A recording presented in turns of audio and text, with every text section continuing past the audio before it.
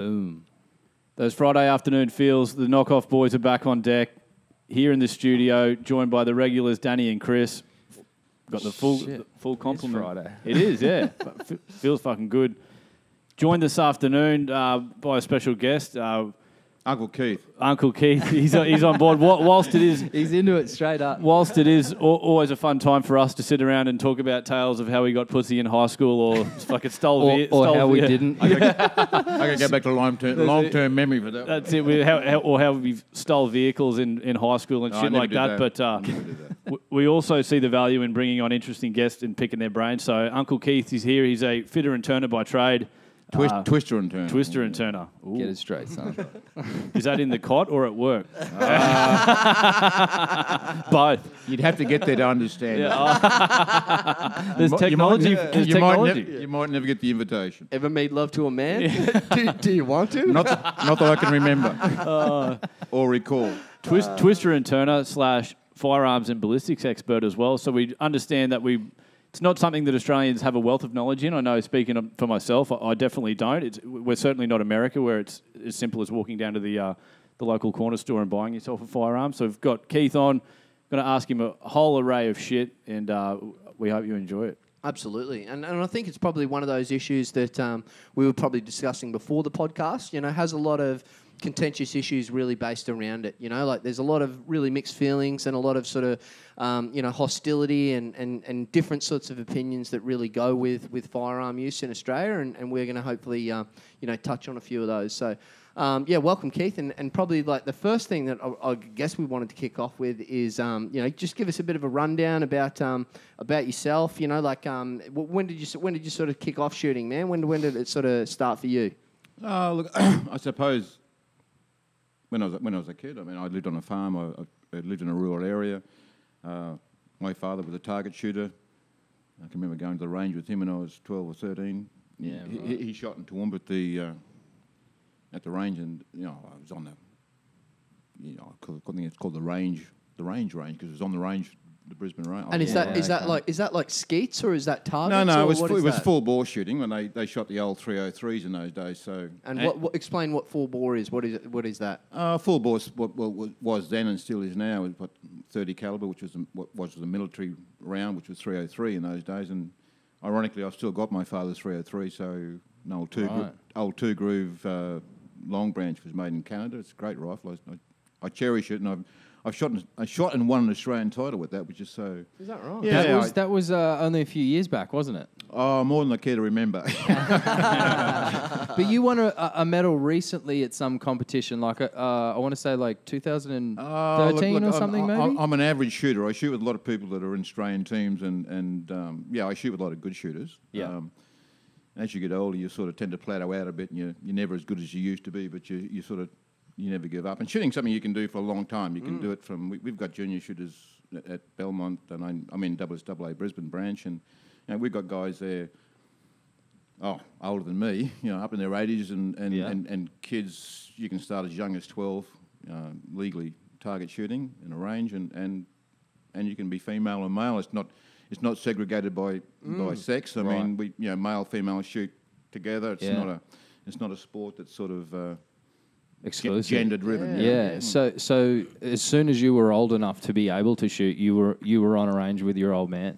No, not really. My father would never let me have a firearm until I was 17 years old. So, I did a lot of observation of people shooting. I mean, as kids on farms, I mean, I never had an air rifle, but all my mates had air rifles. I made sure they weren't a mate unless they had an air rifle.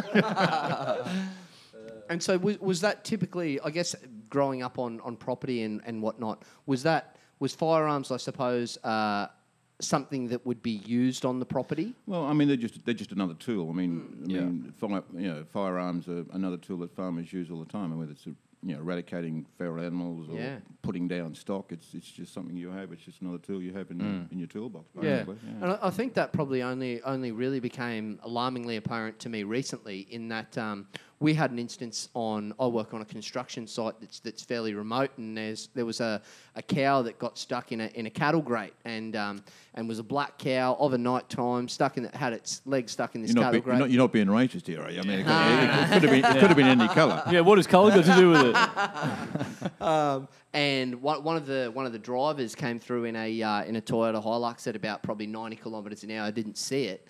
And actually connected with this cow, and obviously, as you can imagine, like did the cow some serious fucking damage, and so the cow and the car as well, or and the car, yeah. And the cow was actually still alive. So the guy's actually come back. The cow's still alive. He's then proceeded, seeing how ugly the situation is like, God, I got to put this cow out of its misery, sort of thing.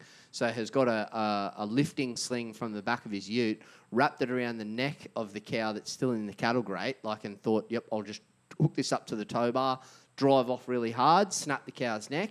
So he's hooked it up, driven off as hard as he can. He's just spinning his wheels on a 3-litre diesel Toyota Hilux. And then, so he pretty much, after a good 10 or 15 seconds of doing that, pretty much says, yeah, all right, cut it, cow's dead, sort of thing. And then so then obviously the cow's just pretty much sitting there limp in the cattle grate, and then they, as you would be. Oh no, and I don't mean to laugh because it is horrible, but he walks back, takes the sling off this cow's neck, and the cow goes, takes a breath. Me, myself, and Irene. Oh, exactly. Me, myself, and Irene spec sort of thing, and they were just at their wits' end, standing around going, what the fuck are we going to do? We cannot physically club this thing to death, even because its head's too hard.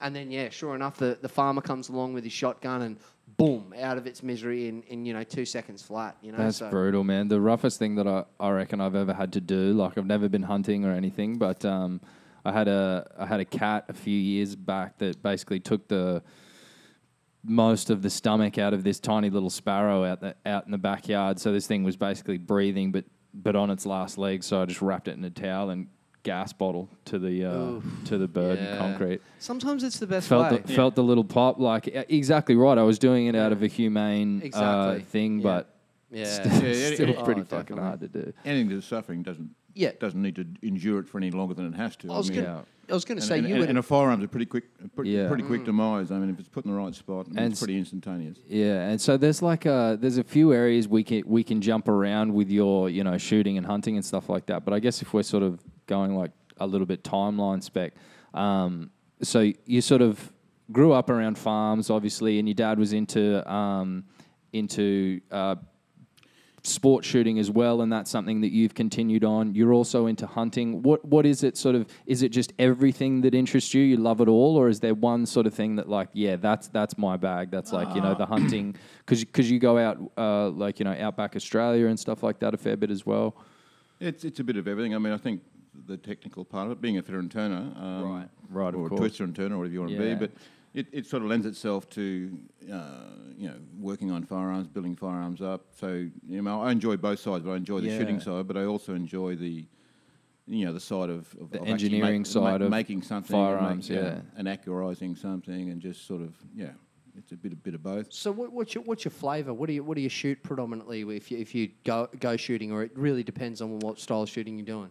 Well, I predominantly shoot what they call metallic silhouette, which is shot standing up, freehand. It's a fairly difficult discipline to shoot. It makes you a good shooter in the field because you don't always have a tree to lean against, and you don't always have. I prefer not to, because I've done it so often it becomes an involuntary thing. You stand there, you look at something, and your feet go to the right spot, and the rifle comes up, and everything just flows. But I mean, I've been shooting silhouette for probably 25 years, and mainly 22, because you can shoot that at night time, and it's cheaper to shoot, and the principle's the same. Technically, it's the same. I shoot centerfire as well. It's a bit more fun, and with rimfire silhouette, you shoot metallic targets off stands, and your distances you shoot, you start at 40 metres. You've got 4 ranges, and you've got 4 different animals. You've got chickens at 40, you've got pigs at 60, you've got turkeys at 78 metres, and rams at 100. Right. Which is a long shot for a 22. That's the basic distance as to which you can pretty much get as close as you can to that particular animal. Is that the idea behind that, or? No, it's pretty much the maximum range you'll get with a 22 rimfire rifle. I mean, a 100-metre shot for 22 rimfire is a long shot. Right. And when you're trying to hit a target that's sort of within 2 or 3 minutes of angle, your accuracy has got to be pretty good. And So that's shooting rifles. yeah. What sort of, for the listeners and for me as well, I don't have a clue. How long are we how long is the weapon itself? Like Well, they can vary in length. I mean, Yep. your barrel length can change, but a rifle's sort of anything from 18 inches up to probably I talk inches because I mean firearms are pretty much measured in inches. It's 18 inches is a 18 number inch. you're familiar with, isn't it, Bruce? Yeah, for sure. Yeah. While we're on the topic of pieces, It's more the bore diameter that probably phase him a bit. But I mean, yeah, centerfire is a different story. I mean, rimfires are, if no one is familiar with those terminologies, I mean, rimfire, Absolutely the not. the cartridge is detonated with the rim of the cartridge is the detonator, and they go right back to like the 1880s Right. pin fire and stuff. Then they Okay. then they got onto centerfire, where the firing pin strikes the primer. Comes from the in inside middle. of the bullet. Well, no, it's all external, but the primer that ignites the powder in the case is in the centre of the head of the bullet. It's so fucking technical that, like, I was reading today, like, a couple of articles about this smart gun technology that they're trying to introduce, where it's sort of like they use the analogy of a key in a lock. So it's like if you have some sort of token on you, the gun will only work if in vicinity of that token and it somehow registers. But there's like, it's so esoteric and so technical that to come into it as a layperson and try and understand some of this terminology, and it's so in depth, isn't it? Yeah, It's I mean, like, I had guys that... like you've dedicated 30 years plus to this, and I'm sure there's people that would be even more along that level of just crazy sort of into the technology behind it. Yeah, well, I can go way back to when Metal Storm started, because Metal Storm started in Brisbane. It started at Evan Hills.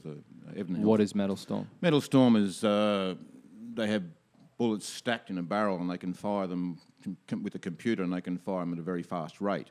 Right. It was a technology that was developed in Australia, and you can shoot them from pistol to pod-mounted guns on ships for shooting down missiles. They just, instead of throwing a stream of bullets, they just throw basically a cloud of bullets out, and they can fire at a very Jesus fast rate. But I mean, And geez, is there some investment in machinery that can kill a lot of people quick? I mean, isn't that just crazy? just globally, Isn't that crazy? I think the US's number one export or number one sort of, I guess, contributor towards their GDP is their is guns and machinery and manufacturing. For that very reason. yeah. So Well, just getting back to what Daniel said. I mean, when they brought those pistols out, they were very quick firing. I mean, you can fire something like 30,000 rounds a minute, sort of thing, but you only have 20 or 30 rounds in the barrel, but they just throw them out so quick you can't count them. But they used to have a chip on the hand. They were at that stage working out like for pistol security that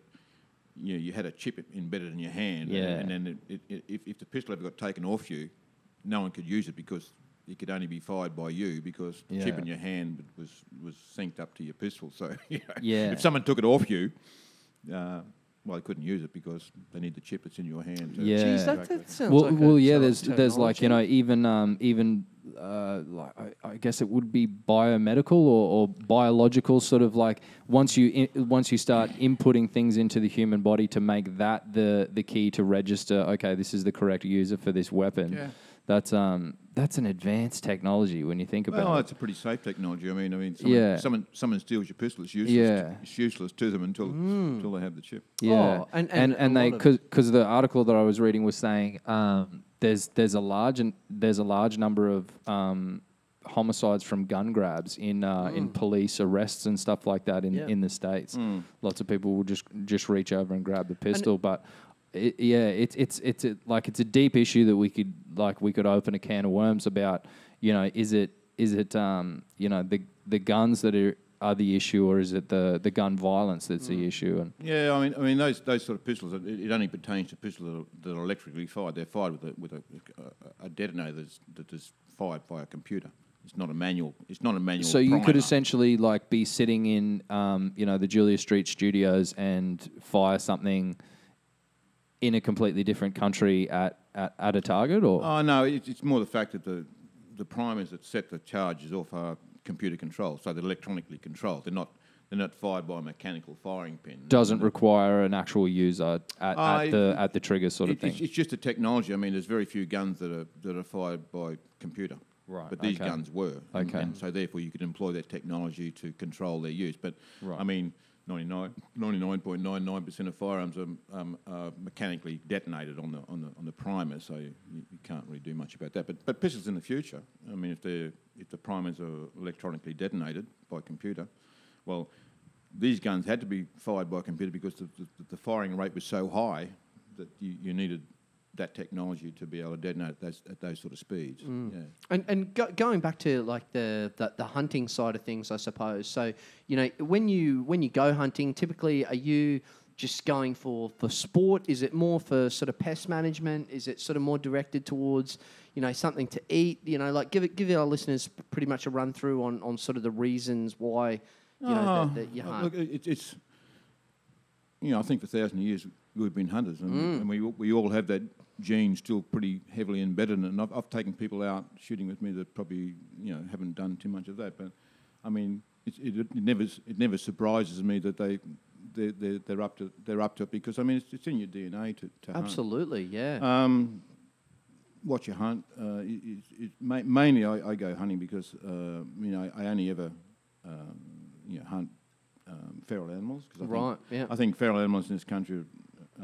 So what are some feral animals in this country? Do you know? I didn't know that we've got heaps of them. deer. We've got Deer deer are is feral. classified as a feral animal. Yeah. I think they're protected in like In some- Victoria in and New some South states. Wales, but nowhere else or something. Yeah, you can shoot deer all around in Queensland. Yeah, Yeah. And there's a lot of deer in Queensland. Yeah, and Brisbane Valley down through down through Stanthorpe, down to that sort of country. Yeah, right. I've never shot deer, and I don't particularly want to. Have you ever seen deer? Oh yeah. Oh, right. Actually, not too many. I mean, I've seen one deer in a property shot that we shoot on, and it was an albino deer, and I can remember sitting there and watching it. I mean, I never wanted. I could have taken a shot at it, but I Yeah. mean, I just didn't want to, so I didn't. And when you say you wouldn't want to hunt deer, give us explain that probably a little bit more.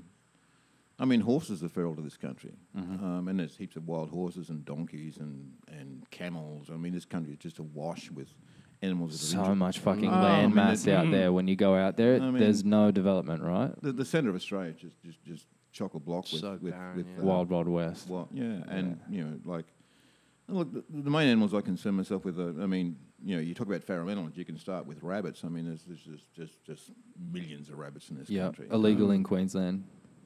To own a rabbit, To yes. own a rabbit. to own a Not to rabbit. shoot one. Yeah. You start with rabbits, and then you go to one of the predators of rabbits are foxes. So Yeah. where there's rabbits, there's foxes, or wherever there's sheep, because sheep, one of their meal sources is lambs. Foxes, you mean? Yeah, you don't. Yeah. It's sort of, you don't find too many foxes on, say, cattle properties. Though having said that, the last time we were out, we shot 7 foxes on a cattle property. So okay. foxes are feral. Cats Yeah. are a big problem in this country, and I mean, I get fairly excited about shooting a cat, and I shouldn't really brag about that, but I mean, yeah, I mean, And we're not talking about domestic cats here. We're No, talking no. about wild, different animals. rural cats that are Oh, yeah. that are probably at least twice the size of a regular cat. Oh, I mean, they're the size of foxes now. I mean, I shot a couple of cats the last time I was out. I mean, you pick them up by the tail, and you're just surprised at the weight of them. And they're muscly, and they're twice the size of a domestic cat, and they're a pretty efficient killing machine. Yeah. And so, like, it's not people's properties, or how does it work? Like, you just go out as far as you can possibly go? Because I know in some parts of the country there's you can hunt in national parks and stuff like that, but is it mostly, what sort of areas do you have to go to? It's difficult to get a property to shoot on. This is just probably the most difficult part, or to get a good property to shoot on, because I Right. mean, it depends on the ecology of and the environment, the place you shoot at. I mean, different animals like to hang around in. you don't go out into an area where there's no water or there's no Yeah. cover. I mean, pigs. I mean, I've been shooting pigs for 25, 30 years, and you sort of get to know what they like and where they like. What sort of, Yeah, think like a pig. Yeah, you do. I mean, you're looking at pig shit and you're saying, well, you become a real sort of a aficionado of pig shit and what they're eating and where they're eating it, and pigs need water. Yeah. So not much sense going to a property that hasn't got much water on because there's not going to be any pigs there. So, or pigs like cover. They mainly eat at night. You don't see them out too much in the daytime. So therefore, you tailor your habits. Yeah. You get to know what your quarry is, and and when you've been doing it for 25 years, as my mate and I have done, and the guy I shoot with, I've been shooting with him for 25, 30 years. Right. And yeah, you get pretty good at it. I mean, we're probably the oldest pig shooters in the West because, I mean, he's 66, 67, and I'm 63 or whatever it is. So, but we always do all right because, we know our game. Yeah. And we're pretty much on top of it. And so when you go out, how many nights at a time are we talking here? What's a usual well, trip? I mean, it's sort of nighttime is, we've sort of evolved. So generally you hunt at night? Oh, no, mate. Well, pigs, we sort of utilise our time fairly efficiently. Right. I mean, yeah, you spotlight at night time. We do a bit of both. I mean, Cool. We go out for a week and we hit it pretty hard for a week. So I mean, but we use our time efficiently. I mean, there's not much point going out in the middle of the day because it's hot. And All the animals know that too. Yeah, the animals like, fuck this. Yeah, they're laid up under a tree somewhere. They're not wandering around. Yeah. So typical day if you go out pig shooting. I mean, you're sort of up at about before daylight because pigs like to move around and eat when it's cool in the morning. Yeah. Most animals in Yeah, general. when the ground's a bit damp and they can see. Pigs haven't got great eyesight. They haven't got great hearing. Good sense of smell. They can find truffles a fair way in the ground. They've got a good sense of smell. Really smart animal, pigs. I mean, I got a lot of time for pigs. I mean, they're sort of they're Apart from they're trying to quite an adversary. I mean, A worthy I've adversary. met a few over the years, but more the two-legged variety rather than four with a curly tail. I was going to say, I've got a few mates that have got a bit of affiliation with pigs too. Yeah, but you can't shoot them. Not legally anyway. It's a good thing there's not a single female that listens to That's it. Well, you could put one into it, may not be a bit of lead. But anyway. So when you go out on these, might not be going quite so fast. very good. But, so typical day. I mean, getting back to that. I mean, we sort of set the alarm clock at say 4 o'clock, and you're out west. It's pretty hot normally. But we normally go out in the cooler times too. Like we sort of normally go out coming into winter and coming out of summer because I mean, days out there in summer, middle of summer, it can be 40. It can be 40 degrees and 35 in the shade at night time. And So What are you camping where in? are we talking, mate? Sorry to interrupt you there, Danny. But where are we talking? Like, give us some area well, locations. hunters never tell you where the Secret good- spot, son. Yeah, As somebody who's been a surfer, I thought you would know that. or a fisherman. I Oh, mean, you never absolutely. give Yeah, away your classic exactly. spot. Spot X. I can tell you, Plenty of spot axes. it's 650k from my door. I can tell you that. Gotcha. 650. Where are you That's living? not too far. Not far from you guys.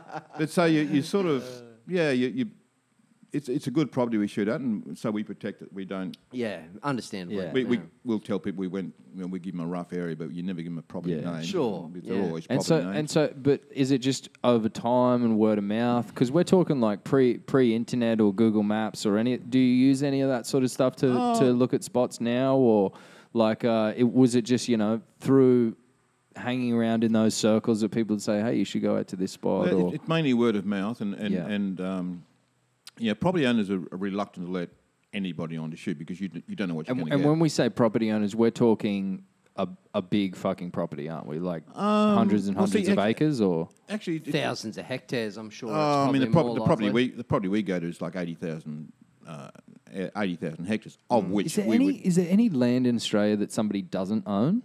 Like other than national parks that are like, state-owned or whatever? a lot of it's under lease. I mean, Yeah. a lot of it's not freehold. I mean, a lot of it's leased out. I mean, Ain't you can crazy. take- Somebody's just hoarding thousands of hectares. Like, this is mine. On a Draw a line around it. This is on mine. on a footnote, but I don't know if you've Googled the amount of Australian land that is under Chinese ownership these days, and it's reflected as red shading on a map. Google that shit. It's absolutely fucking mind-blowing how much of this country is owned by the Chinese already. Yeah. A lot of it's gone back to Aboriginal title. So, I mean, you take Cape York. I mean, I went up, this mate, David. I was only having a York. conversation about that last night. That's an interesting area. Oh, we went up there on a trip, Dave and I, a mate of mine years ago. Well, maybe 8 or 10 years ago. And, Cape Hunting York, trip? Yeah. Yep. And Cape York is just, man, it's just miles of, I mean, we went to a property up there, and a lot of it's gone back to native title. Up in So Cape York. Cape York is The most northern tip of Queensland. the most northern tip, and then what's the dip down bit? Gulf of Carpentaria. The Gulf of Carpentaria. Yeah. That area is just like uncharted, isn't it? I mean, we you got to went- take all sorts of backup fuel and all Yeah, kinds of shit, all that don't sort you? of shit. Yeah, I mean, you really get a feeling of remoteness. I mean, we went to this property called Yarradon, and it's sort of just south of Cohen. I mean, 600k of dirt road to get there, and it's remote, and you take your fuel with you because the property owners won't sell you fuel because they've got to get it anyway. Yeah. So we took heaps of fuel with us, and we get to the property, and the guy who owns the property said, well, you go through the holding yard, and you go out there, and you go through a few gates, and you just keep driving out there, and you'll come to a creek out there, blah, blah, blah. And when we got there, we were 60k from the homestead, and there wasn't a soul between us and where we were. And I said to my mate, it's not a good time to, hurt yourself with an axe or, or wound yourself. When we were 60k from nowhere, it took us all day to get there because it's dirt road and you get involved in creek beds and it's sort of like it's not a bitumen road. So to go 60k up there is like you can take your 6 or 8 hours. Absolutely. It's pretty rough. And when country. you're talking about firearms as a tool, that's the sort of trip that you want a fucking firearm on. That's the sort of trip that you need that tool. Definitely, Yeah. and also the fact. The guy I shoot with, we've shot together for years, and we're range officers at the Belmont Range. So we're fairly familiar with safety with firearms, and because we've been shooting together for many years, you sort of develop a rapport as to firearms should always be treated as a loaded weapon. You just don't go pointing firearms around. Exactly. Like, hey, fuckhead, look at this. Well, I mean that's why and you've got to be responsible. I mean, people won't let people onto their property that they don't trust. Yeah. Because they got livestock everywhere. I mean, they got their own animals there. Yeah. They live there. They don't want bullets whistling through their house at night time. I mean, you got to be responsible. My bad. I mean, having said that, I've gone very close to shooting a cockie's dog one night. But I mean, mate, shit. we'll touch on that one later. But it gets back to just clearly identifying what you're shooting at. I mean, if you're at night time and there's a set of eyes in some bush and you're getting a reflection in your spotlight, do you take the shot? Well, you're tempted to. And I was tempted to do that night, and I had my finger on the trigger, and all of a sudden this bloody border collie walked out from behind the tree. I was like, "Hey, you don't realise how close you went." and it's always good to have someone there that's spotlighting for you, because I mean, when you're on the trigger, it's sort of like your adrenaline's pumping a bit, and the guy's holding the spotlight, going, "Well, no, don't shoot at that until you clearly identify what it is." I mean, I was ready to go, and I was prepared to go, and I'm sort of pretty glad I listened to him because, I mean. Cow cockies like their dogs, and I mean, he should have had it locked up. What's a cow cocky? Property owners out there. Property owners, they always call them cockies. I don't know. And actually, I thought about this today, and I thought, it's a question someone's going to ask, and I thought I should Google this. But, no, I mean, I've been calling them cockies for 25 years. I mean, I don't know whether it's because they make too much noise or but the person who owns the property is always the cocky. Okay. Yeah. And when you go hunting, I suppose like there's always I suppose I don't know if beers are involved. Maybe you can probably Yeah, do you take a bit of booze, a always couple of nips of scotch or something like that? No, I always take a few cartons of beer and a bottle of rum. And so you take esky with? Oh, you got like one of those generator fridges or something, or? Well, the property you go to's got fridges on it, so okay. I mean, that's another reason. What are you camping in, or you're not camping? I mean, where we go primarily, I mean, there's a house. I mean, look, you stay in a guest house. There's not a property anywhere that hasn't got a shearing quarters somewhere or a few spare houses on the place. I mean, the place we go to, I mean, it's taken over 2 or 3 properties from around the place. I mean, there's derelict houses all over the place. Some have got power on, some haven't got power on, but Okay. it's good to have power on because you can just throw the So the beer in the fridge and put the switch on and away you go. And you pay the owners a fee, and then you can just sort of. Normally a bottle of rum and Truly? it's a funny thing. It's not a funny thing. You got to have a relationship, sort of thing. Well, I mean, I mean, it's a bit of a symbiosis thing there because, I mean, Right. by law, property owners are meant by law in Queensland, and I think it's the same in every state, to keep their feral animals under control. It's demanding on them by the government that they control feral animals on their Just property. can't let it run rife. No, yeah. they can't have, pigs or foxes running Okay. running amok. 10,000 of them on this fucking. Well, yeah, exactly right. yeah. So, I mean, How do they police such a thing though? If you were just to get if you were one of those people that just wanted to hoard thousands of hectares and you just wanted to cultivate the biggest conglomerate of pests on Australia's well, it's not in their interest to have feral Yeah. pests on their property. I mean, if they've got foxes and they're breeding sheep, yeah. well, the foxes are knocking their lambs over. So when it comes into when the sheep have all their young, well, they may have 50% losses from foxes. I mean, it's not I just in their think interest. it's interesting how they can try and police something like that. Well, money polices it. I mean, conkies are there to make a bit of money, and I mean, if dingoes are eating their calves and foxes are eating their young lambs, well, Come on in, fellas. Yeah. and it's an easy fix for them because and they get a bottle of JB or whatever they want. It's always their call. Yeah. And that costs them nothing. I mean, it costs us a lot of money to go there. I mean, a trip out west, if you're driving 650k there and back, just your fuel and your food and your ammunition and your Condoms. and your you don't use them on sheep; they don't mind. So when you say before you go out for a week at a Do time, if you're from New Zealand. if you're targeting going out pig shooting, Yeah. how many can you get in a day? Is it the Oh, is the goal one a day, or we might try and bag 3 today if we can? Or? It just depends on the conditions at the time and what's out there. I mean, like as I was saying before, you sort of once you've been doing it for a while, you form the right habits. You know what you're doing. A knack for it. People haven't done it before would be useless because it just takes a long time to learn what you're doing. Yeah. So I mean, I was getting back to this before we started on this before, and I haven't finished it. But typical day if you're pig shooting is sort of like early start. We used to walk. That's good for your fitness, but pigs can run a lot faster than you can, and you can do a lot of walking in a day and not see too many pigs. And we did it for years. But you learn a lot by doing that because you're walking on the ground, you're covering the ground, you're looking at signs, you're looking at trotters, you're looking at wallows. Pig shit. Pig shit. What are they eating? Pigweed. Yeah, okay. Where's the pigweed? Tastes a bit nutty today. Well, we never get to the point where, well, you're looking for steamy ones because, they're fairly fresh. Fresh. Yeah. But Yeah, pig shit's very, very, you're very in- fibrous. They have a very high fibre diet. I mean, gosh almighty. I mean, pig shit's just like it washes out. It's like those husks you use to wash your back in the back of the... in the shower, they go very high fibre diet, and pigs can eat anything. I mean, I'm amazed how resilient and how strong and how hardy pigs are. Which is what makes them a pest, really. Exactly, in and the they first place, breed yeah. very quickly. I mean, a sow can have 2 litres of, say, 10 or 12, and maybe get 5 up. So she can breed 10 a year. Unlike foxes or who may have smaller litters, but say goats, for instance, another feral. I mean, they may only have 1, possibly twins, but more likely 1 a year. Right, So okay. pigs can breed up very, very quickly in good times. But getting back to, I was trying to finish this. Mate. That's all right. That's All how the we time in the roll, world. Keithy. But Yeah. if you start a day, I mean, your typical day, and I'll run you through a typical day of pig shooting, is you get up early.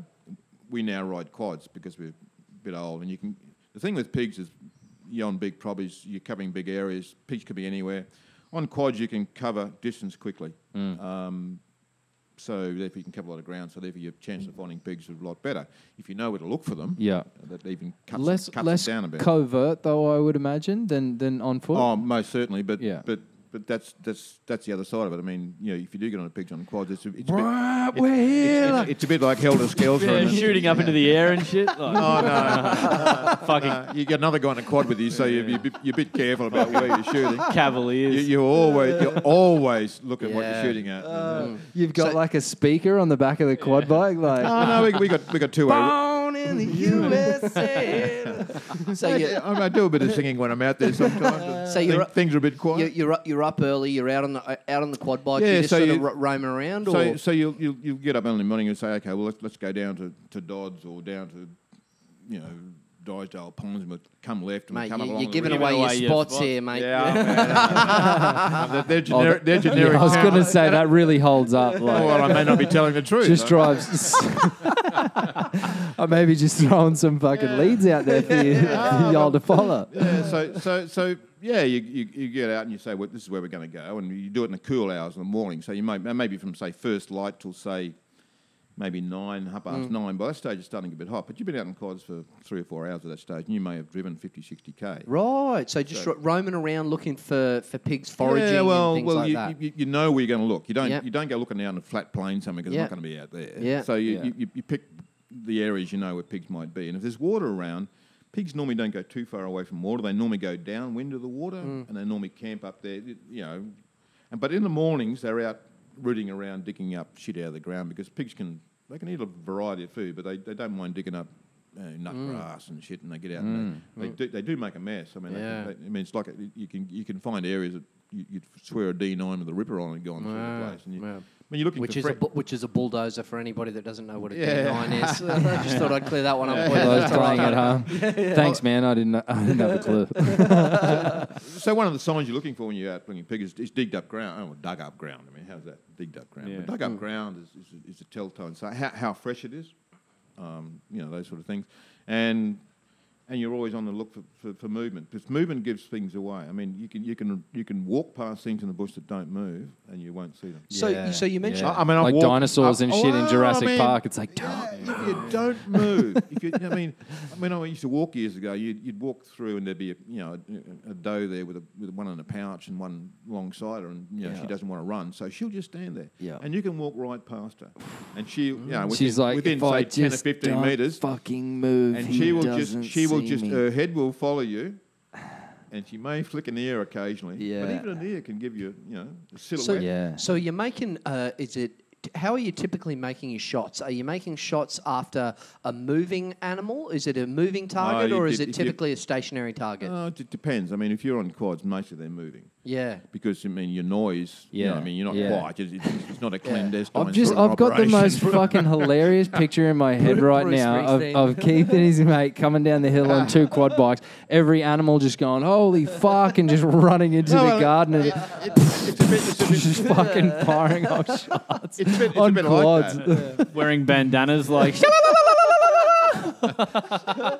No surprises, you won't be taking Danny hunting anytime soon. No, it's a bit. I'm getting keen as this conversation progresses, I tell you what. It's a bit like that because on quads you want them to move because as soon as they move, they give themselves away. I mean, but pigs are smart. They'll lay doggo in the grass and they'll let you ride past them. They're not stupid. I mean, it's surprised. It never surprised. Ceases to amaze me. Yeah. I mean, you'll pull up at a spot to have we used to always carry some drink or some food in the back of the quad. So after a while, you might pull up. After an hour or two, you might pull up for a bit of a breather and a food, and you'll be sitting there having a chat, and then you'll go for a walk. And next minute, a bloody pig will leap up in front of you. He's been there for 20 minutes while you've, within 10 metres of you, and he's been laying there, not moving. And he's just thinking, well, these guys will go pretty short. I mean, I don't know how many pigs we've ridden past, and they've done the same thing. But they lay doggo on you. I mean, I've come up pigs from behind. Doggo?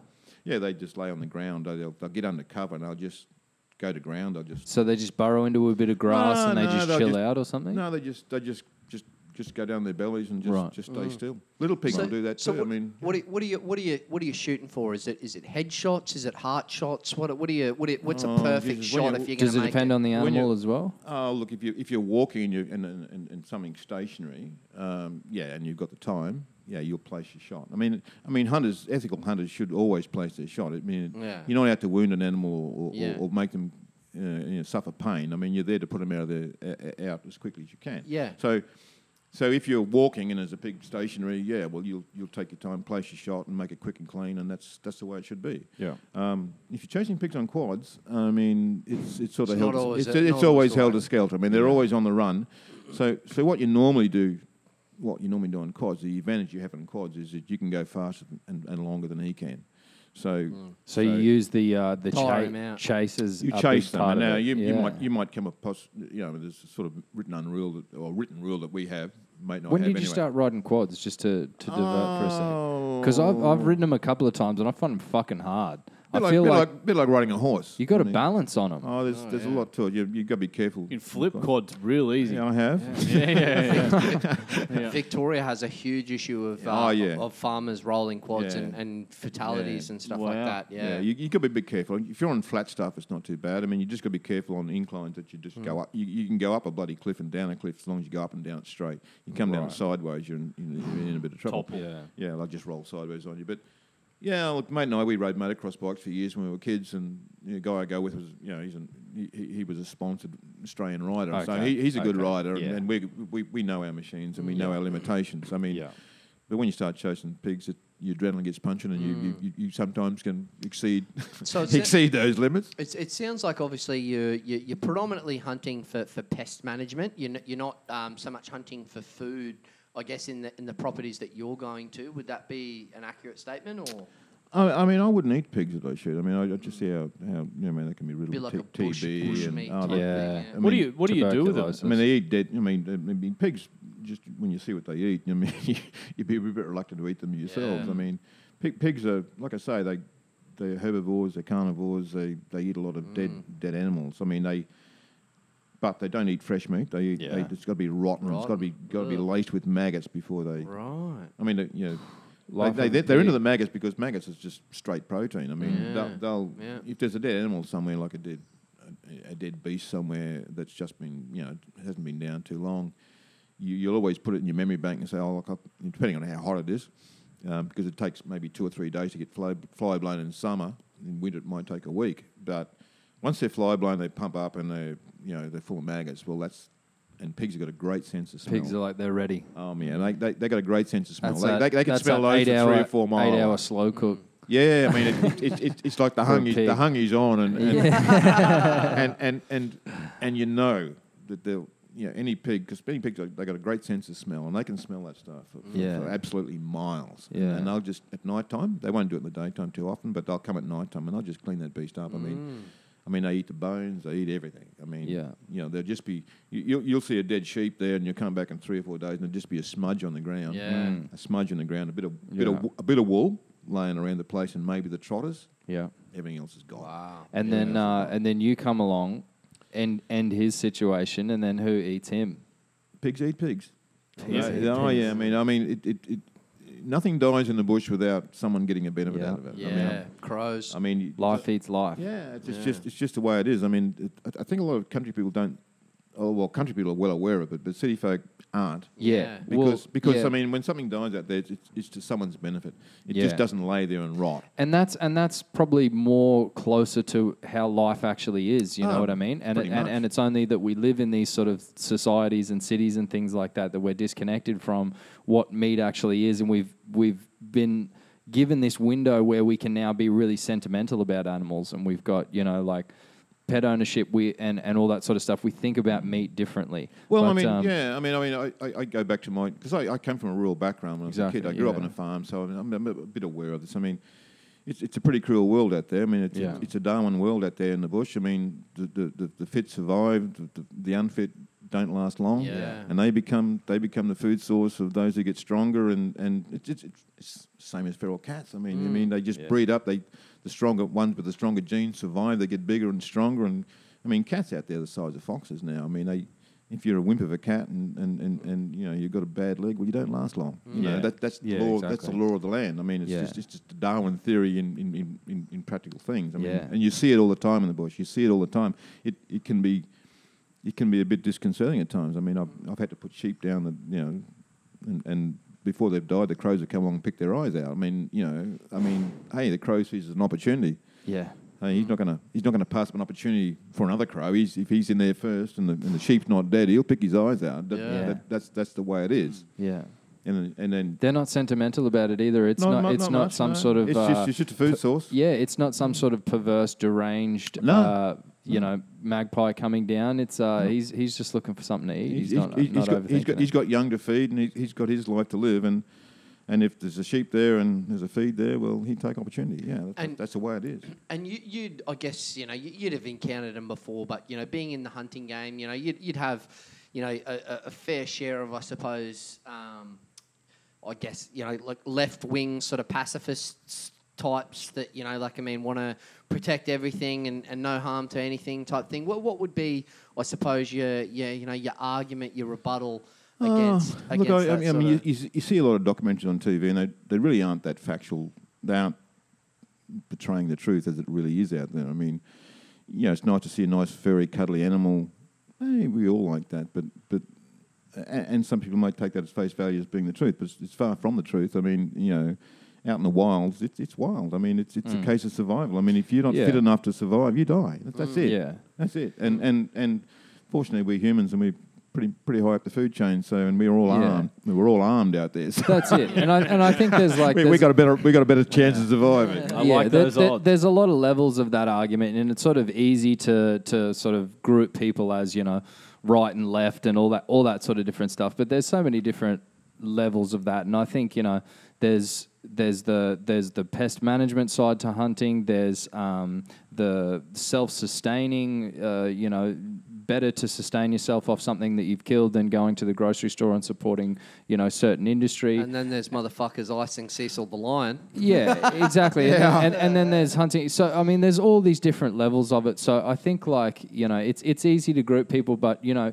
for me, like you were mentioning before, Chris, that, you know, essentially we have very little knowledge and probably if we lived in America, we might have more of guns and that sort of culture and stuff like that.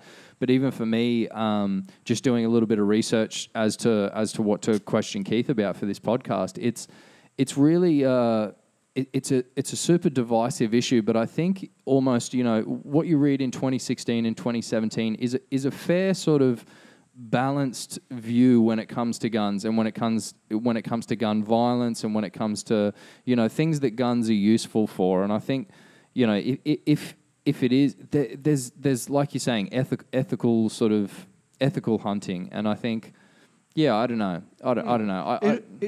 I think for anybody, you know, that you're dead right. You know, it has to have context. Any form of hunting that you're probably putting through the meat grinder in terms of viability and in terms of efficacy, it has to add up for me. And certainly there's elements of it for me that do, Keith, you know, in terms of exactly what you do in terms of, you know, like the pest management and in terms of hunting to, you know, to give something you know, to your family to eat that wasn't sort of factory farmed and all that sort of stuff. But then there's also, as I mentioned before, there's the people that are doing the trophy hunting. Is that something? And a lot of the time that's on, like, you know, a game reserve where there's, you know, fences and that sort of thing. And it's like the trophy butt thing for me is difficult as well. I think it sort of says more to the person's ego than necessarily the reasons behind it. But I can definitely at the same time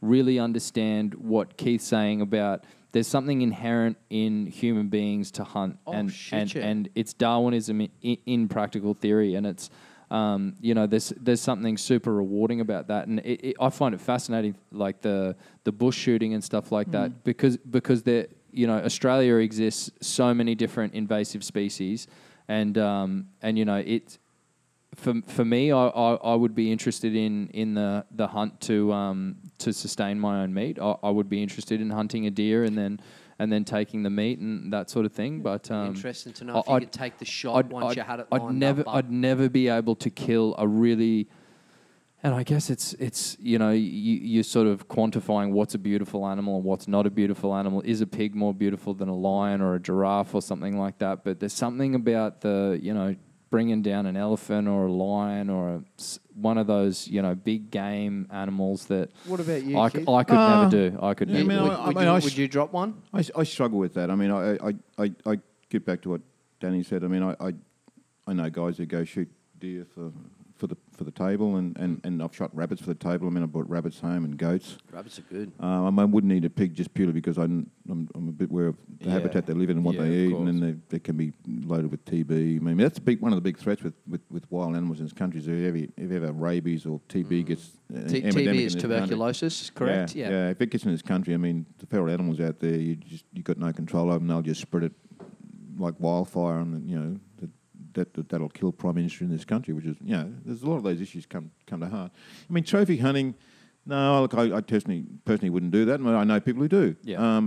they can justify it. They justify it by saying, well, and you can't really argue it. I mean, people like to see giraffes and elephants and those majestic animals walking around the bush, but unfortunately, human beings are giving them less bush to live in, and it's harder for them to live, and the societies that live around them, the native societies that live around them, haven't got much in the way of infrastructure for work, and I understand the argument too that even that big game hunting, as much as those guys aren't doing that big game hunting for conservation purposes, the fees and taxes. No, that's and not right. They are. I mean, it's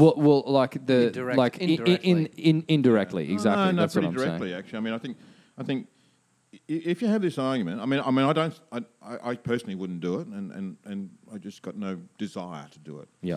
I can, but having said that, I can see why they do it, because they do it for their own gratification. Exactly, that's what I'm getting at. I wouldn't do it for that. Yeah, but it does I could contribute to conservation. It does contribute to conservation. The major money that comes out of to support conservation is these people who run these ranches to shoot animals like that. I mean, exactly I don't. Right. It's a hard one to get your head around, because I don't support it. I don't particularly like it, but there's nothing else there that's doing anything to support 100%. Yeah, 100%. How do you go around that? Yeah.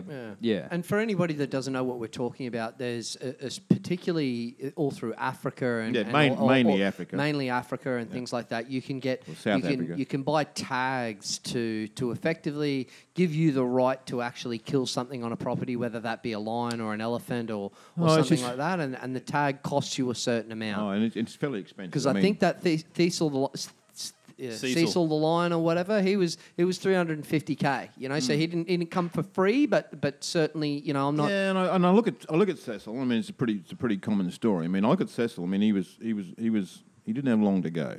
Exactly. I mean, he wasn't your prime lion. You look at Cecil. He was pretty ragged looking old lion that had been around for a long time. Now he was going to die, and you get nothing for him. Now, you can con some hunter to go over there and knock him over. It'd be quick and clean. Hey, you make $350,000 out. That's spent on conservation. Now it's pretty hard to argue that. Yeah, that's a valid point. I hadn't really thought of it that way. I didn't know his age. Well, I know guys that go to South Africa. I shoot with guys. I shoot with a lot of South Africans, because a lot of South Africans are fairly pro gun. And it need to be there. Well, yeah. I mean, there's been a lot emigrate to this country, and they do support the shooting sports very, very heavily. And I got a lot of time for South Africans in that regard. But yeah, I mean, if you got the will or you got the desire to do it, and I don't, and probably 99.999% of people haven't. But if you want to go to South Africa and shoot an elephant, it's going to cost you a fucking monster of money. Yeah. I mean, you're not going to go and do it there on a fucking backpacker's fucking. Yeah, you just can't do it. Exactly. I mean, and people don't sort of. Yeah, it's a hard one. I mean, people don't sort of see that. They're quite prepared. They're quite prepared not to see that. But I mean, if you don't want it to happen, put a bit of money into conservation. You get the government to sponsor millions and millions of dollars. Put your own money into it. I mean, these guys who go there to shoot, they spend their money, and they spend big bucks to go to. And South Africa is about the only place you can do it. Right. I mean, they breed the animals to do it. I don't particularly subscribe to the ethics behind it, and I don't.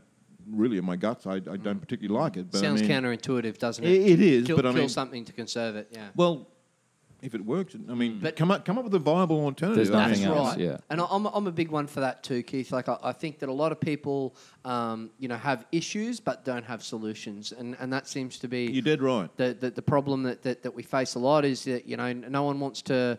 Not everyone doesn't like the problem that we've got at hand, but no one's actually got something. It's also sensational sort of stuff. I mean, and the press, God love them. I mean, all they want to sell is news that's, it's sort of sensationalist. I mean, sexy. I mean, Cedric was Cedric or whatever. What was the lion's name? Cecil. Yeah, we're so far caught. I mean, it was a very emotional.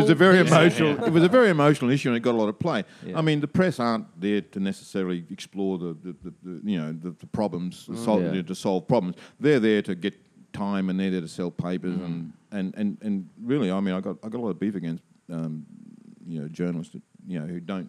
Take their occupation a bit more seriously than they should. But I totally agree with you on that point. But I always come back to the idea that media only ever give the people what they want, and it's because people eat that shit up. But I dated a girl once who used to say that she legitimately felt more empathy for animals than she did children. Like to look at like a baby sometimes. yeah, and you've said the same, Chris.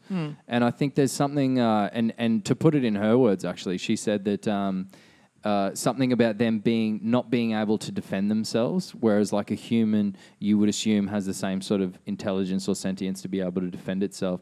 But that's what I was alluding to earlier about your statement about how out in these rural areas, it's like that's life. That's Darwinism in action. Is the magpie picking the sheep's eyes out. But because we live in these cities where we're super safe and we've lived this life where we haven't experienced any death or we haven't experienced any major aggression or anything like that in our lives, and we've lived in this sort of like different little it's a cocoon we bubble. live in. We've become really, really sentimental about animals. So when we hear about a Cecil the lion story, or we hear about the Harambe, is it, or whatever, the gorilla, the gorilla that got shot as well.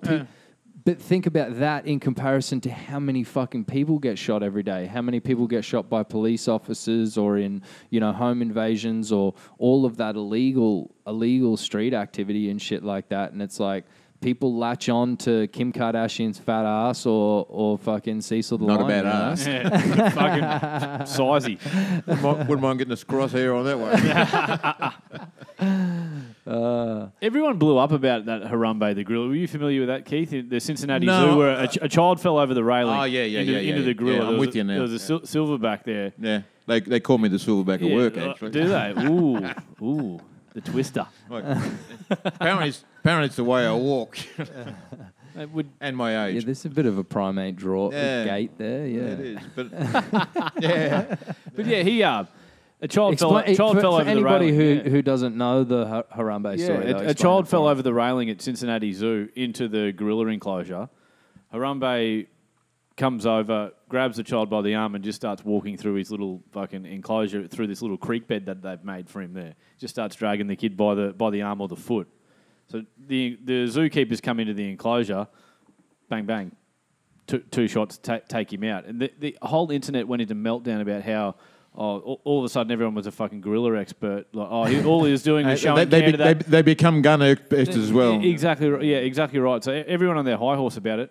I thought they did, in my own personal opinion, I thought they did exactly what was required. You couldn't risk going in. You just tear this kid's head off with his bare hands if you spooked him and he freaked out, or you just couldn't take that chance. Well, I mean, the kid shouldn't be there in the first place. Absolutely. That's right. No one wins in that scenario, And it comes down to if we're okay with keeping a couple of silverbacks in a zoo in Cincinnati where people go and people go and look and pay their money and go, oh, it's Harambe. They give it a name and shit like that. It was the if we're cool with that, then we need to be cool with the fact that if a kid falls into that gorilla's he's meat. cage, That's it.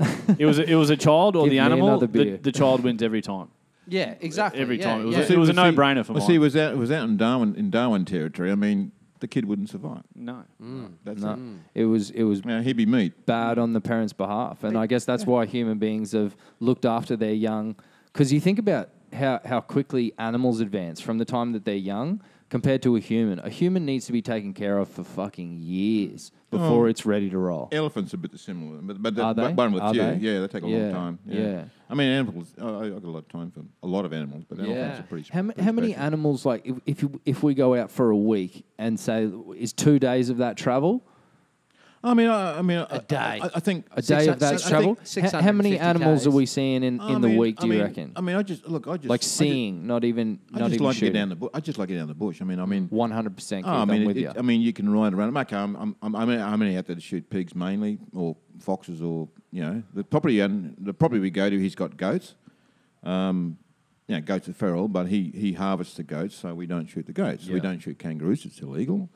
It's illegal to shoot kangaroos? Well, if you haven't got tags for them. Yeah, if you haven't got an approval to do it. Okay. Yeah. Yeah. I mean, he's got. Which can be another problem in Australia. Well, to be honest. he's got resident roo shooters that come on at night time Yeah. and shoot roos. Yeah. I mean, Do they do it out of choppers? no, they do it. They do it Oh, okay. night time with Yeah. spotlights. I mean, Okay. they might come out and take. He had his professional roo shooter that used to live on site, and I used to have a beer with him, have a chat to him, and I mean, I think people just aren't aware of the number of kangaroos in this property. I yeah, mean, there's yeah. 3 million kangaroos Yeah. a year shot for consumption. Oh. 3 million. That's incredible. And they can still sustain those numbers. It's like Yeah. an eighth of our population. For any of our So what would the total population of kangaroos? Well, be? there's Somebody more fact check that. there's more kangaroos in Australia 40, now. mil, Yeah. 40 mil. Yeah, but there's more kangaroos in Australia now than there was at Yeah, the start of the colony, And because we've put dams and water and food and stuff Can there, thrive, yeah. and they've just gone out of control. It does. It sounds crazy, but for any of our international listeners, on completely coat of arms, which is like our national sort of emblem for us. Which Emus is and kangaroos. A Yeah. kangaroo, but we absolutely have an enormous, as Keith is, alluding to, we have an absolute enormous population. I mean, of them you're that right needs around the to be corners, and involved. there's just This is kangaroos the everywhere. Top search result. The current kangaroo population estimate for the commercially harvested kangaroos released by the federal government puts the numbers at 50 to 60 million. This I said 30 before just taking the piss, and it's double that. Jeez. this means that there are more than twice as many kangaroos in Australia as there are cattle. I don't lie to you. Wow. No. there I you mean, go. I go out west and I see kangaroos. I mean, I like kangaroos. I mean, I ride on my quad and they dump alongside me. I'm not out there to shoot them, and purely because the guy who comes out at night time, that's his livelihood. Yeah. Exactly. I mean, it's illegal for me to do it, and I don't. I have shot Yeah, kangaroos, but only for harvest for skins and that years ago, and that's hard work. Shooting roos for human consumption and skins. I mean, I've gone out with reshooters at night. I'm professional guys, and it's just a lot of hard work. And can you clear something up for me that I've always wondered? If something is killed for its skin, is the meat utilised or thrown away? You can shoot for carcass, or you can shoot for skins. If you shoot for skins, it's only the skin that's used. Right. So they skin the. What they do is the guy I shoot. Where with, do he- they shoot it? Because they would want to keep the skin nice, I mean, wouldn't yeah, that's right. I mean, professional roo shooters, I mean, they have to shoot the kangaroo in the head. And they have to have proficiency. If they go and they sell a skin with a bullet hole through the neck of the skin, they're in a lot of trouble. They can't sell the skin. So, I mean, kangaroo shooters are good shots. Yeah. I mean, they go out at night Incredible. time. They go out at night time and they shoot anywhere between 40 and 60 kangaroos a night. They'll go out 6 nights a week. They Yeah. might go out 48 weeks a year. And you multiply that by the number of roo shooters in Australia, that's a lot of kangaroos. Like I say, 3 million, I think, is roughly a year. Now, they only shoot big ones. They normally shoot males, mainly because why would you shoot a female? They're the ones that produce the next lot of kangaroos coming through. Yeah. And it's pretty easy to pick a male roo, I mean, Yeah. red kangaroos are all male. Exactly, yeah, and they're big. And they're big. The And dub- the WA fe- one. and the female. What defines a red kangaroo? How do you tell one? Colour. Just the colour there. In case you're wondering. They're big muscly bastards. Yeah. Yeah. Look like If they See look photos like of a them guy on on Instagram. steroids, but they're just red and they're big and they're boxy. So they're and- like the silverbacks of the kangaroo pretty world. much, yeah. So if you see a red roo, you know it's a male. Yeah. Did you I see that mean- video that went viral, Keith, of the kangaroo fucking with somebody's baby and then the The dog. Yeah, I fucking did- with yeah, I somebody's did- dog I and then the did guy see runs that, up, yeah. shapes up. Oh, I mean, throws a right. kangaroos are they're a pretty mussy animal. I mean, I wouldn't want to tangle with them without a firearm. Yeah. We- Talk about roo shooters being crack shots. They are. I saw a They video are. of online a while back of Chopper Reed with a rifle. And he had his mate stand probably 25 metres in front of him with a stubby on his, put a stubby of VB on his head and shot it off. If we went out to the backyard right now, I stood at 25 paces. Are you confident? Oh, look, kangaroo shooters, I mean, they shoot from a rest. They shoot with very accurate rifles. I mean, they shoot out to probably 150, Nah. 100 to 150 metres. Question was, would you be confident of your ability to Shoot a stubby off my head in the Marty's backyard head? later tonight. I mean, my latest rifle, I could shoot a $2 coin off your head at 200 metres. yeah, Keithy! That's what's up. The man. That's what's up. That's cool. And $2 coin. We were Holy we were shit. only talking about before the podcast too. About how interesting the ballistics of bullets trajectory is. Really, that there's so many variances that you have to allow for in terms of drop of the bullet and weather and humidity and those snipers that sort of do those long range sort of military stuff. There's a lot they have to consider. Yeah, they only show you the ones they hit. They don't show you the ones that miss because I mean they must miss a bloody lot because I mean, it's because they're shooting from as long as 1,000 yards. I know they some of kilometres, those sniper shots are out to over 3 kilometres. It's pretty impressive. Shit. I mean, they're using 338 Lapuas and 50 BMGs and stuff. I mean, but Fuck, 3 kilometres. I mean, I know how difficult it is to shoot something accurately at 1,000 metres. I mean, there's just so many things come into play. I mean, your velocity of bullets only got to change by like 5 feet a second, and you're 3 or 4 or 5 inches low at 100 or at 1,000 yards or metres or whatever. So what are the longest shots you typically make? Oh, I just blew into the mic. Yeah. I shouldn't do that, should I? We're all doing it anyway. Apologies to all our listeners. We Breaking can out. start beatboxing here. Just to be clear, he didn't actually blow into the mic. He's, Only with my mouth. he exhaled. Wrong choice of words, but He exhaled. yeah. I mean, long shots. What's a long shot? I mean, depends on what caliber rifle you're using. If you're using a 22 rimfire, I mean, 100 metres is a long shot. If you're using a 308, 1,000 metres is a long shot.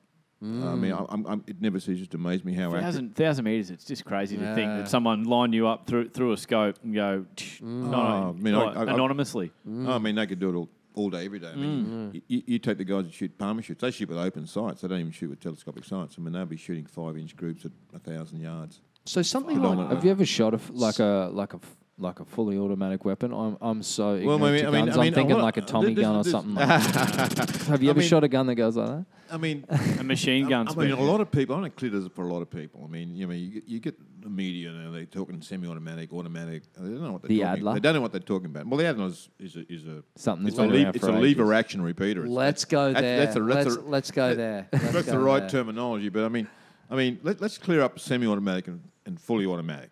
A lot of people, and certainly journalists haven't got a fucking clue. Really haven't. I mean, automatic weapons in this country have always been illegal. You can't own a machine gun. Machine gun is you pull the trigger and it just keeps firing. That's fully automatic.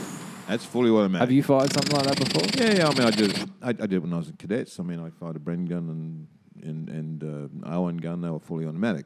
But has anybody else at this table? Never. No, it costs you a lot in ammunition, and love how they you never had- go in the same spot. I love how you had to think about it, Bruce. I've shot 3 different firearms in over in Thailand. That's the only time I've ever. I feel very experienced here. Yeah, the only time I've ever fired them, and just full. You're of in the presence of greatness here. full of King. I can see this. full of adrenaline and piss at the same time. Guns. Was it an adrenaline rush? Yeah, well, just holding guns the breed gun it. for the It first was. time? It was. Shit, Had yeah. a pretty large pistol. I was surprised at the weight in it because all you did was turn up to this place in a tin shed. There's a big Thai guy there strapped to fucking to the nines with all sorts of shit on his belt. That's how you don't take them away. That's it. He goes, face forward here, gives you 2 little cotton wool buds for your ears. And he just goes, really handy. He goes, just fucking go for it, mate. Yeah. Go for it. And shot a shotgun. Just don't shoot yourself or anybody else. No, exactly right. Yeah, don't turn around with the firearm or A fucking lot of bullet. people do that. That's something I want to ask you as well. Have you ever had any close calls where people have been out on the piss and it's like, mate, you almost shot me in the fucking head? Like, have you had any sort of close calls where people being negligent? I had. Look, I shouldn't really say this, I suppose, but Too late now, mate. The juicy. Too late now. Allegedly, it's all good. I mean, at Belmont, going back not that long ago. I mean, That's Belmont, USA. For those, Belmont, USA. Belmont, USA. Yeah, right. Nowhere near Brisbane. No, not at all. not that Belmont over the Gateway Bridge there. no. Not that one. Not that one. And I'm a range officer there, so I mean, Definitely not that one. Exactly. And anyway, I'm out at 500 metres and we're setting up silhouette targets. And the pistol range is supposed to be enclosed. And next minute, zim, zim, zim, thud, thud, thud, into the ground, 20 or 30 metres away from me, and my car's parked in the front and going, and what the fuck do I do? Do I hit the ground or... Duck and run. Yeah, fuck. And so, yeah, a bit disconcerting. I mean...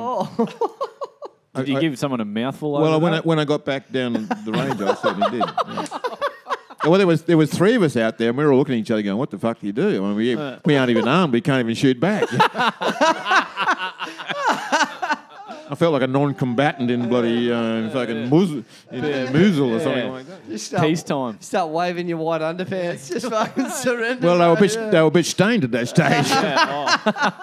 They were no longer white. Yeah. I mean, it's funny. I mean, well, not funny, but I mean, yeah. I mean, I've been shooting firearms for years, but it was the first time I've ever had someone sort of not necessarily shooting at me. They weren't shooting at me. It was just ricochets coming off the pistol range. Jesus. I mean, if they hit me, it was purely accidental. But hey, Yeah. Well, I don't want to become a statistic. You know? Yeah, fucking oath. my first time paintball was my first and only time, I should say, paintball. Oh, you can get up and walk away from those ones. was, but, It's a bit different. but honestly, was not a lethal weapon. absolutely not. But was an eye-opening experience just to feel the trajectory of something just coming at you like and like holy shit, like I'm getting hit by these things. I had it in my mind because they always play those games where it's like capture the flag or something like that. And so they've given me the kit and I've run out onto the thing. They've given me the gun or whatever. And I've seen every action movie or whatever. So I'm like, I'm just going to run up the middle and save the fucking day. That's what I'm going to do here. And basically set off. And all of a sudden I cop like 5 or 6 of these paintballs. And the way that they come in, like, just fucking smashing you and smarting. They're coming slow compared They to a bullet. smart. Oh, Yeah, exactly. I'll bet they You wouldn't are. even see them coming. Yeah, I bet you wouldn't even see a bullet. Hey, one thing I wanted to ask you, Keith. I guess being someone that has, I guess, possesses firearms and has them at your residence and things like that, has there ever been an instance that you've thought about grabbing one in terms of like For self-preservation? yeah, for self-preservation purposes? No, unfortunately I haven't. Never. No. I mean, the way the laws at the moment, I mean, it's physically impossible if you conform to the rules. Yeah, the way they are. because I mean, they've got to be locked away in cabinets and all that bolts sort of are out shit. of them, yeah. and the ammunition's in another cupboard. Yeah. I mean, you'd have to give it. If you had an intruder, you'd have to give him. You know, Yeah. give me 5 minutes to get my guns out and load them up. Yeah. Honey, Like a- I can like hear a something musket. downstairs. Oh fucking hell! Give me 10 minutes. Loading the I mean, musket. years ago, it was a legitimate reason to own a firearm as for self-preservation, but.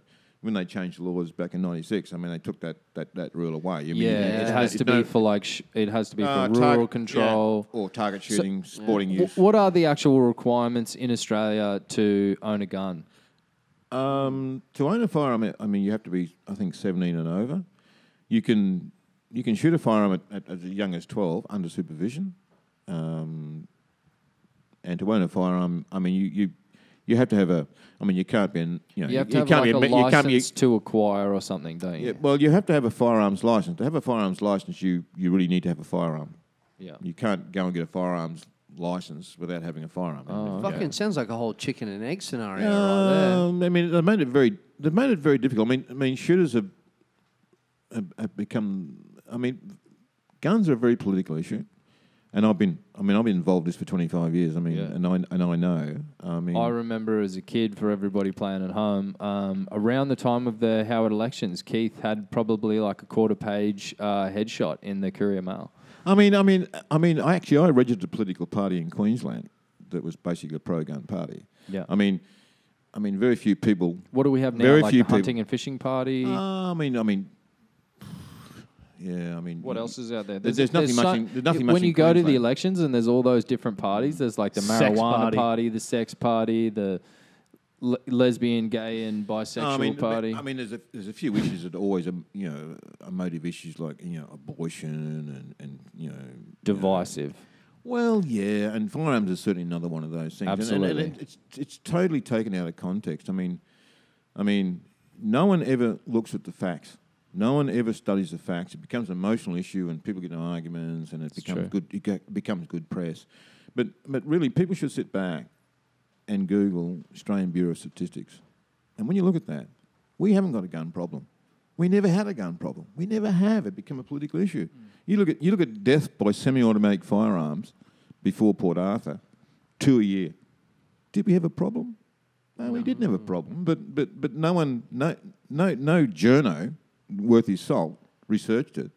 Really, he didn't. It annoys the fuck out of me because it's not that fucking hard to jump on a fucking computer these days and get access to those sort of things. I mean, I defy everybody. Get on your ABS, Australian Bureau of Statistics, and type in death by homicide by firearms in Australia. We haven't got a fucking issue in this country. Yeah, right on. We haven't got a right fucking on. issue in this country at all. I'm gonna throw a statistic at you. 253 people who died from gunshots in Australia in 2014. Okay, how many were suicide? 185. Exactly Yeah, right. there Exactly you go. right. You know your shit. And also homicide by firearms. How many did the police shoot? Yeah, well, there you go. Yeah, that number. I mean, really, all the time. That's really. true, I went back the other day and looked at it just to refresh my memory. Not because this was coming. I was going to Doing do your this homework, podcast. Keithy. No, Yeah. I mean, I just keep abreast of things. But I mean, you got statistics going right back to 1915. Guns have never, ever been a problem in this country. Ever. Wow. But Howard, little Johnny Howard. I mean, he needed a A political ideology what, to what, latch what onto. Keith It mentioned did before. well. Well, for what Keith mentioned before about Port Arthur, for anybody that isn't familiar with that was an instance in Australia in nine, or if I'm not At mistaken. the time, it was the world's largest civilian firearm massacre. Wow. So in 1996, a guy called Martin Bryant took 35 people's lives at a cafe in Tasmania. Tasmania.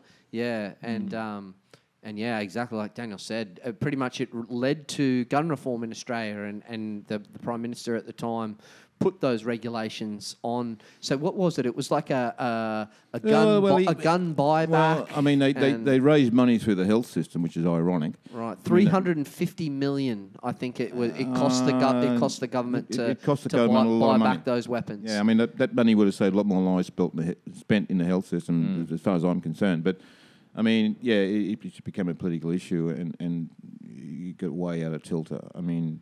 Yeah, I mean, I got my own views on that, and I don't know whether I want to go any further. Can of with that. worms. It is a can of worms. But What about Donald Trump? Did you hear any of the stuff about him saying all of the stuff about how he's looking to completely reduce all of the restrictions and gun-free zones like schools? He thinks there should be more guns in schools and that sort of thing. Do you think Trump will make a difference to what America experienced? America's got a problem. I mean, they're awash with firearms. But contrary to what people believe, and this is what the media teach people. I mean, if you really have a look at the facts, I mean, there's a lot of states in America you can't own a firearm.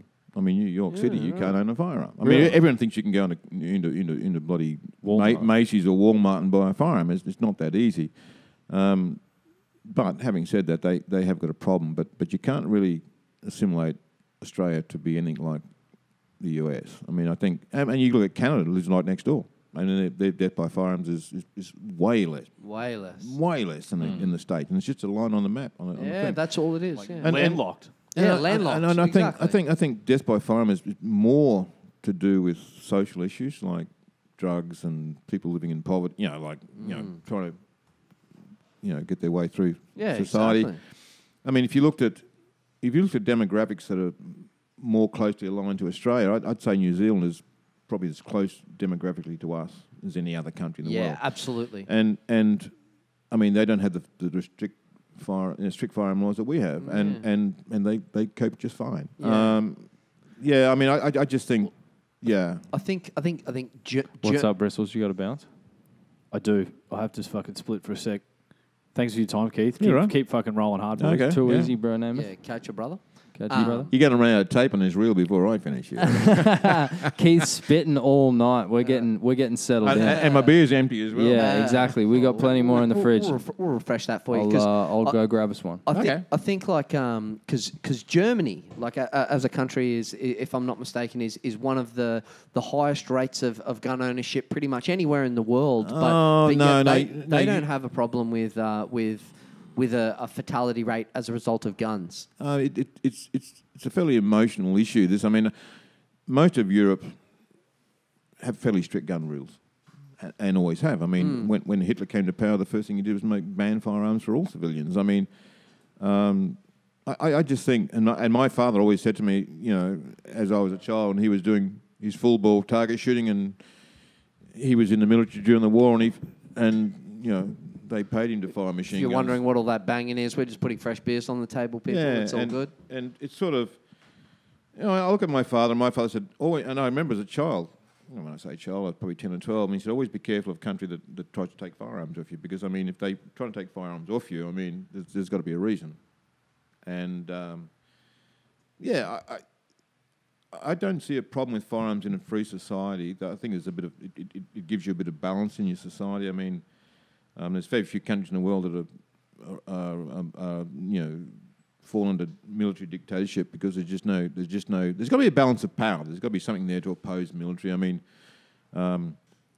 certainly from a military point of view in Australia, I mean, I think the deterrent for anyone wanting to commit sort of hostile acts on Australia is not so much what our military is, it's more what's in the hands of private people. I mean, I think if you're going to try and control a country that's fairly well armed, as they, it's been proven through history time and time again. I mean, so you would support a movement towards dialing back all the gun regulations in Australia, yeah?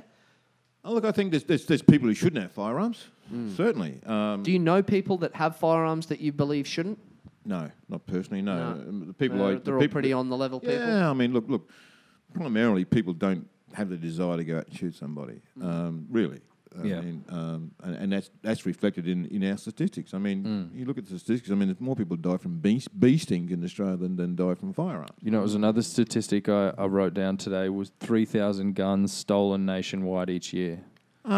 Stolen gun market is large. Well, I mean, as soon as you're illegal, as soon as you make something illegal, whether it's drugs or booze or bloody firearms, you're going to have an industry there that's out to make money.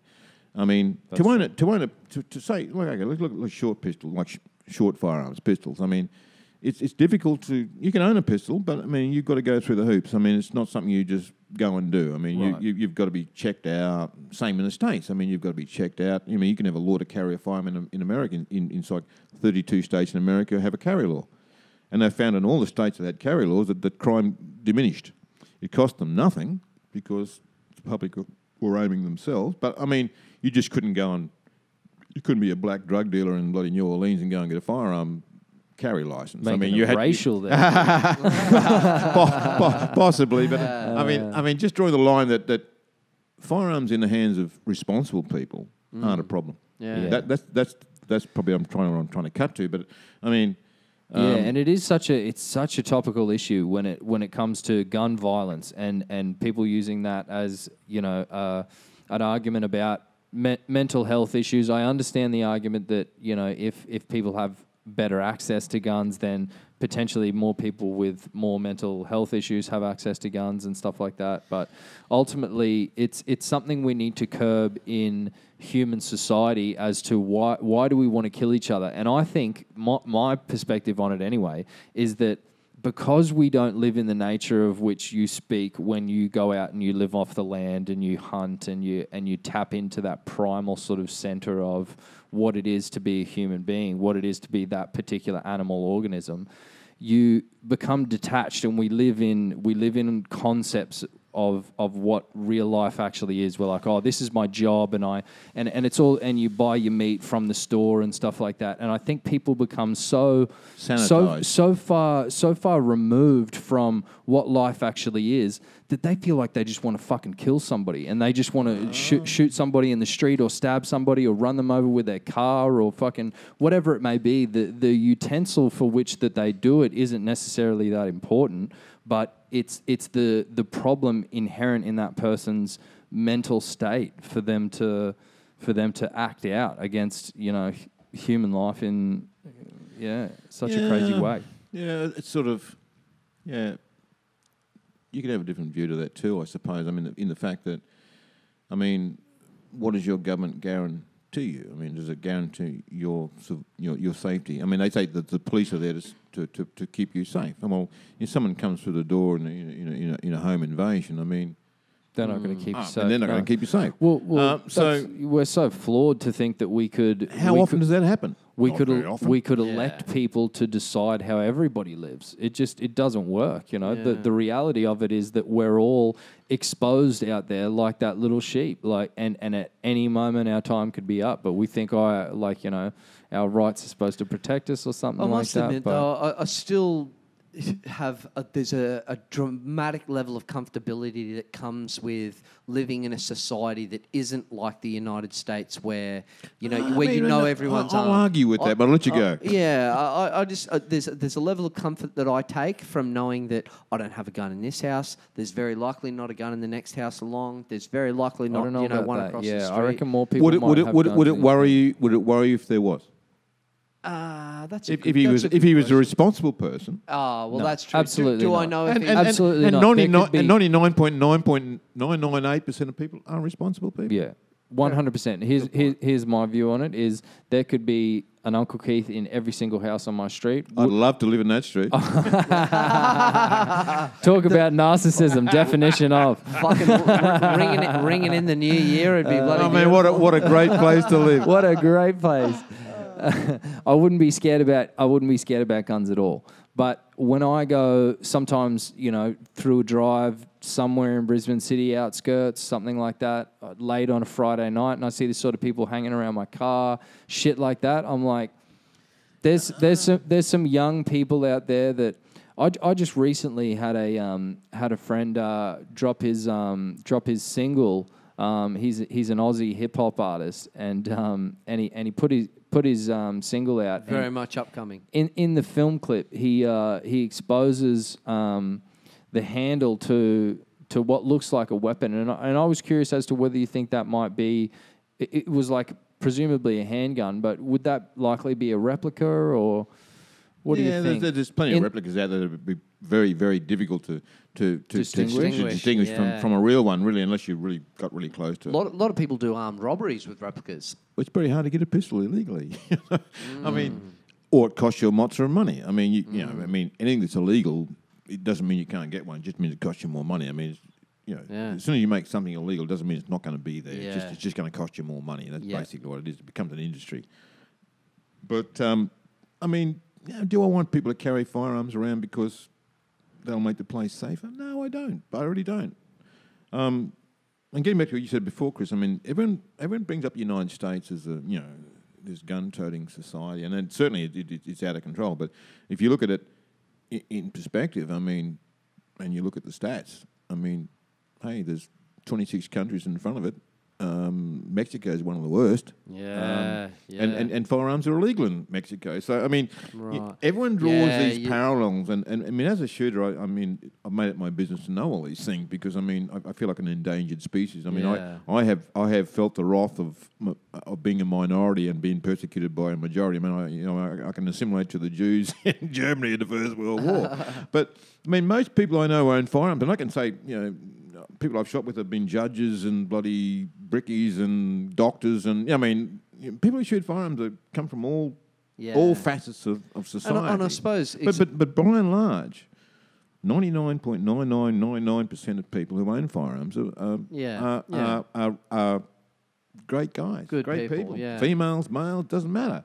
But we get demonised because of the 0.011% that give a shit. Exactly, I mean, and it's easy. It's easier for governments, and it's easy for any political party or anti-gun people to concentrate on people who obey the law. It's easy to put restrictions on people who conform to the law. It's very difficult to put conditions on people who act outside the law. And for fucking ever, we are being victimised by governments because hey, we're a minority. We're a minority. I mean, fuck me. Mind you, we're a fairly big minority. I mean, I don't think people realise that there's probably 2.5 million people in Australia that own firearms. I mean, it's big enough to be politically have a bit of political clout, and firearm owners have had to resort to this to protect our hobby or our sport or whatever. Yeah, and it's interesting that there is that that element of persecution for you in something that you really enjoy and something you spent your life doing, and that idea of I've been roped in with a whole bunch of people who are essentially having mental issues or whatever, like, and to be associated with that and persecuted, it's a perspective that most people probably wouldn't have of gun owners. You know what I mean? So everybody's vulnerable to that sort of thing, and nobody likes to feel outcasted. Well, firearms aren't very cuddly animals. I mean, No. You've only got to mention firearms, and it evokes this sort of,